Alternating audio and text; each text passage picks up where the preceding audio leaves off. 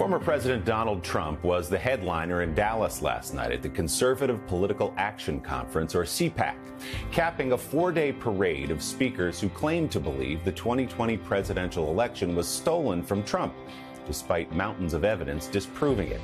That conspiracy theory has taken hold with some voters as election-denying candidates in Arizona, Michigan, and Missouri won their primary races this week, with many more on the ballot in the weeks to come.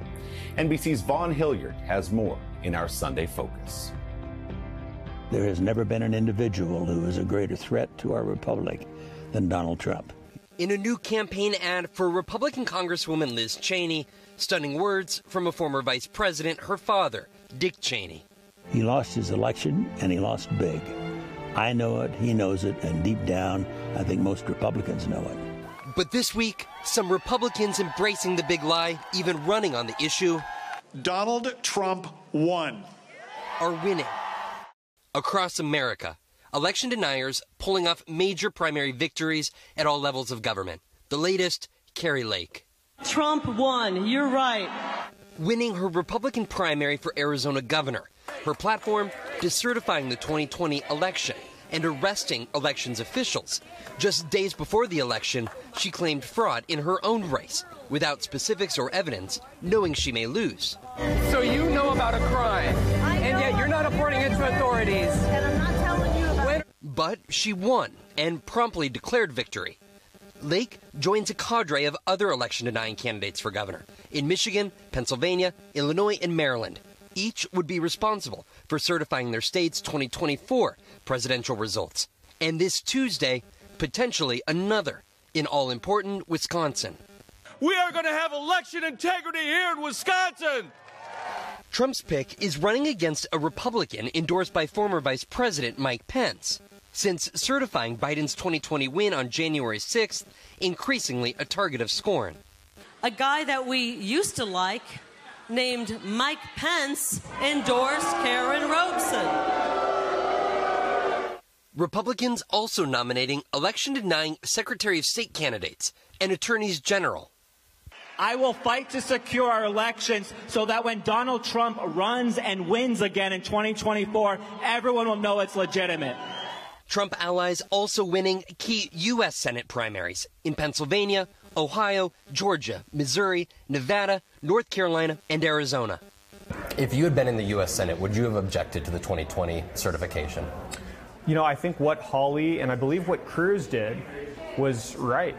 Michigan Congressman Peter Meijer voted to impeach Trump after the Capitol attack. This week, he lost to a Trump-backed challenger, John Gibbs. Any leader of any organization has to have a certain amount of loyalty from the people that work in that organization. And in just 10 days, the people of Wyoming are going to tell her, Liz, you're fired. Get out of here. Liz Cheney's political fate on the line. The co-chair of the January 6th committee, who has made the case against the former president, is facing off against a Trump-endorsed Republican. We're fed up with the January 6th commission. Their messages mired in 2020, but with potential 2024 chaos causing implications. And Vaughn joins me now live. Vaughn, good morning. Good to see you. You've covered those races in Arizona so closely, so you know some of these candidates even have said they would go back and decertify the results of the 2020 election. If elected, what power would these officials and others across the country actually have to influence the vote as we move forward?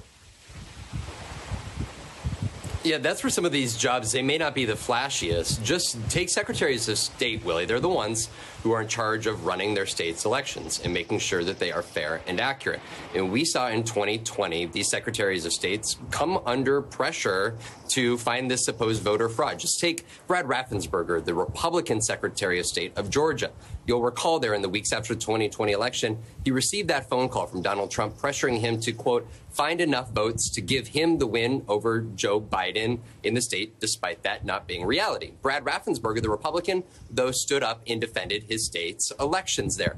And then when you're looking by law, by statute, it's ultimately governors who are also the ones in charge of certifying their state's election results before those vote results are sent to Washington, D.C. to be counted as part of the Electoral College vote count, which is that process, Willie, that we watched play out on January 6th. And as you pointed out, some of these candidates saying there was fraud in the election that I just won. It's getting very confusing. Vaughn, thanks so much. We appreciate you explaining it all to us. Hey, thanks for watching our YouTube channel. Find your favorite recipes, celebrity interviews, uplifting stories, shop our favorite deals, and so much more with the Today app. Download it now.